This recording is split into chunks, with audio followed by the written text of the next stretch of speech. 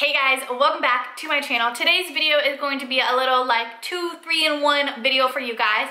I'm going to be testing and reviewing and trying out, as well as throwing in a workout for you guys, because this is a workout type of channel, about the e.l.f. Active workout, stuff. I think these will work well for me, or work out, well for my test. I'm going to be showing you guys, what I do for makeup, if and when I do wear makeup when I work out or when I go to the gym. If you guys don't know, I am a personal trainer. I work in a gym all day long. I get a sweat. I don't get a full-on sweat like you may when you do a full workout, but I do get a really good sweat because I am showing exercises and workouts, moving around, yada, yada, yada. I get a little sweat glisten going on, which is fine, but by the end of the day, I do not look very cute. I kind of look a little worn out. So I thought I would go ahead and pick this up. I hope you guys enjoyed this video. That was a long intro, but if you guys are ready, then let's just go ahead and get into the little tutorial and start up the video. But first, I'm gonna be showing you guys what I picked up. So this first one is the e.l.f. Active Workout Ready Waterproof Eye Pencil. I think this is really good. I love my eyes. As you can see, I got some nice bags under here. I wake up early one of the days that do work, and when I don't, I'm still waking up early for the little puppy dog that is laying next to me. So things like this, I love wearing eyeliner and mascara to really help out with my eyes. And then I have the e.l.f. Active Post-Workout Cool Down Mist. I think this is great. I think this would be good to kind of just refresh my face and take this out with me. This is the e.l.f. Active Workout Ready Hydration Stick. So I'm not really sure what this one is for. And then all I have left is the Sweat Resistant Mascara and Brow Duo. And then another item is the e.l.f. Active Stay Out and Play SPF 50. So I'm assuming this is just sunscreen. Yes, so it's just for sunscreen use. So this isn't going to be too much of a big deal for me because I am indoors, but people that like taking your workouts outside, maybe this will be good. I'm going to try this out anyways and see how it works. I'm not really sure what we're going to do today, but we're going to just kind of dabble in everything. Really, I am most excited for the Cool Down Mist and the, where is it? Workout Ready Hydration Stick. Go ahead and try to kind of show you guys what I do. So I already have a clean face. I'm just going to kind of throw my hair up behind my head. I'll put in a little disclaimer here. I am not a makeup person, makeup artist, makeup guru, anything by any means, literally at all. But I want to look good sometimes. Not so much when I go to the gym or go to work out. If you guys know, I work out mostly at home. But if I have somewhere to go right after I work out, or if I'm at work and I'm just getting a little gross, this is why I'm trying this out. So this one, the Stay Out Play SPF 50, actually has a sheer tint. It says right here, has a sheer tint. So let's just kind of,